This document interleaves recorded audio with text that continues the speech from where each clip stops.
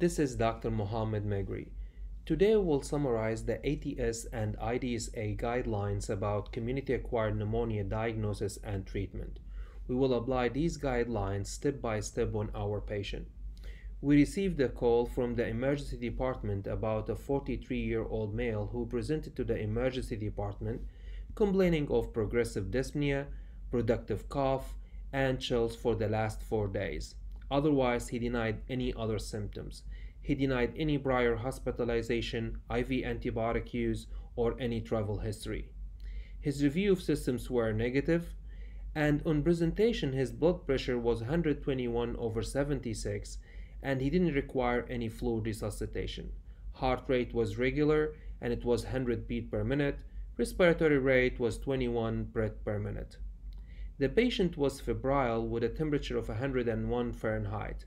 Oxygen saturation on room air was 98%.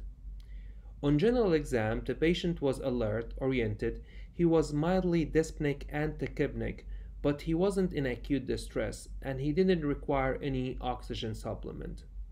His cardiac exam was unremarkable, but pulmonary exam was significant for crackles at the left lower zone. Otherwise, his exam was normal. On presentation, blood workup was obtained. CBC was remarkable for white blood cell count 13.7, but he wasn't anemic, and there's no thrombocytopenia, and his hematocrit was normal. Electrolytes and creatinine were normal, but the blood urine nitrogen was 24 mg per deciliter. Procalcitonin was obtained as well, and it was 0.6. Then we reviewed the chest X-ray that was obtained in the emergency department, which shows there is left lower lobe infiltrate in PA and lateral view. By looking at the patient presentation and the chest X-ray changes, what do you think the diagnosis is? That's right, this patient has community-acquired pneumonia. Then what's the next step? The resident who's taking care of this patient has many questions, such as, should we obtain blood cultures? Should we obtain sputum cultures and nasal PCR? Should we do urine Legionella antigen and strep pneumonia antigen? Should we treat the patient empirically without obtaining any cultures? Should we add MRSA coverage, Pseudomonas coverage? Should we treat the patient as an inpatient or outpatient?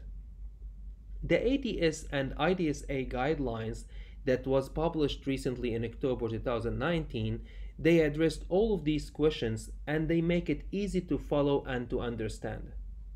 Let us try to follow these guidelines on our patient. The first question we need to answer is if our patient has prior respiratory isolation of MRSA or Pseudomonas. If the answer was yes, the patient has a prior history of MRSA infection, then we need to obtain blood culture, sputum culture, nasal PCR, and empirically cover for MRSA infection by using vancomycin or linezolid. Then you can de-escalate or continue the same antibiotics if you confirm with the blood culture, which is the same for the Pseudomonas. If the patient has any prior respiratory isolation of Pseudomonas, then we need to obtain blood culture, sputum culture, and empirically cover for Pseudomonas by using cefepime or Zosyn or azithromycin. Then you can de-escalate or confirm according to the culture. That's why we asked our patient and we asked his family and we looked up in the medical records. We found that our patient has never had any MRSA or Pseudomonas infection before. Then what's the next step? The next step, we need to define if our patient has severe community-acquired pneumonia or not. The 2019 guidelines, they use the 2007 criteria for severe community-acquired pneumonia. And the criteria are, if the patient has one point of the two major criteria, which is septic shock with need for vasopressors or respiratory failure with the need of mechanical ventilation, then the patient qualifies for severe community-acquired pneumonia.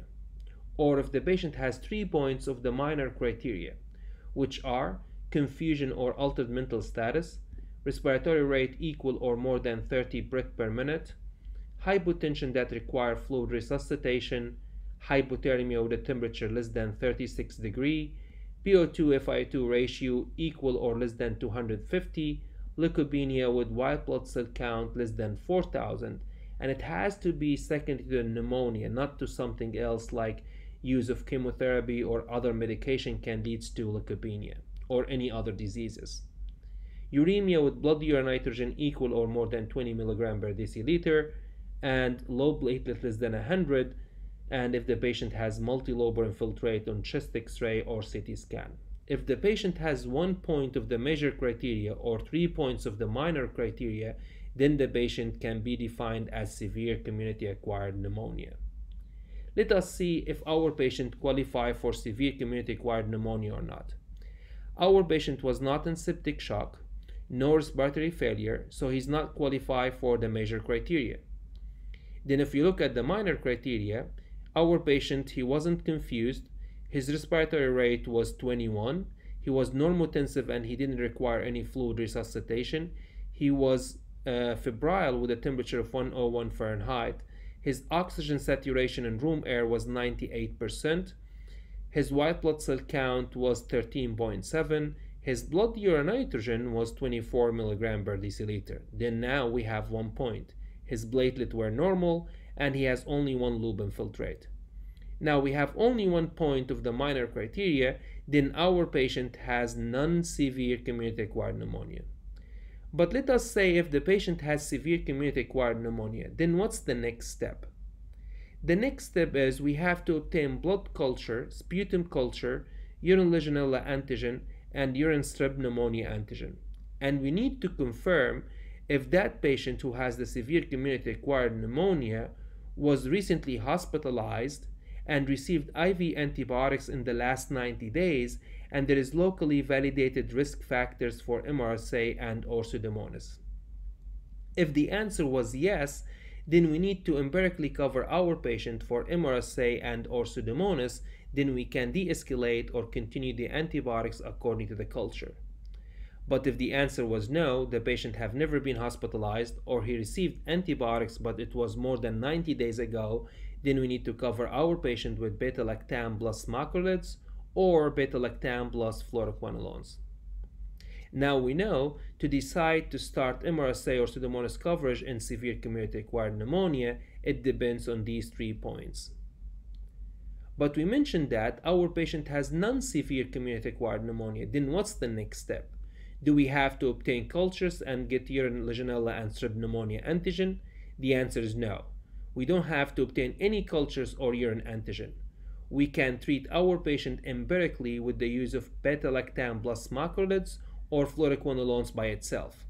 The only condition that we need to obtain cultures in non-severe community-acquired pneumonia if the patient was hospitalized before this presentation and received IV antibiotics in the last 90 days and there is locally validated risk factors for MRSA and or Pseudomonas. Then we need to obtain blood culture, sputum culture, and nasal PCR, but we continue the same antibiotic till we get the culture back, then we can escalate or de-escalate our antibiotics accordingly. The other condition was mentioned in this guidelines about if the physician has any suspicion for abscess or emphysema. If the patient has recurrent aspiration and you obtain chest X-ray or CT scan, you found abscess or emphysema, then you can add anaerobic coverage, and it was conditional recommendation. Then the other question was addressed in these guidelines, whether we can use procalcitonin to define if this patient has viral or bacterial infection. And the answer was no. You need to use your clinical sense and the radiological changes in combination with the patient history and exam to decide if the patient needs to be treated with antibiotics or not. That's why we cannot use procalcitonin to define if this patient has viral or bacterial pneumonia.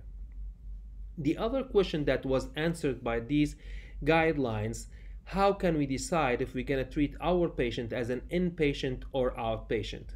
As we know, there is 2 scores that we can use: Pneumonia Severity Index for community-acquired pneumonia and CURB 65, which stand for C, confusion, U, uremia, R for respiratory rate, B for pressure, and 65 for the age equal or more than 65. But the new guidelines, they prefer the Pneumonia Severity Index over the CURB 65. We tried to put our patient criteria in the pneumonia severity index, and it came back our patient has risk class 1 and outpatient treatment is reasonable. And we tried to put the criteria in the curve 65, and we found that he has only one point, which is the blood urine nitrogen, and our patient can be treated as an outpatient. But as we mentioned, the new guideline, they preferred the pneumonia severity index compared to curve 65.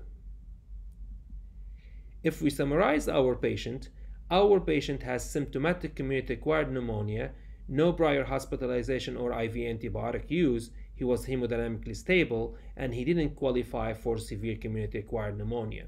Then our patient has non-severe community-acquired pneumonia, and there was no prior respiratory MRSA or Pseudomonas infection, and our patient has never been hospitalized or received any IV antibiotics. Then how should we treat our patient? We should treat him with beta-lactam plus macrolides or fluoroquinolones by itself without obtaining any cultures or adding MRSA or Pseudomonas coverage. Thank you for listening. Please review the guidelines after watching this video.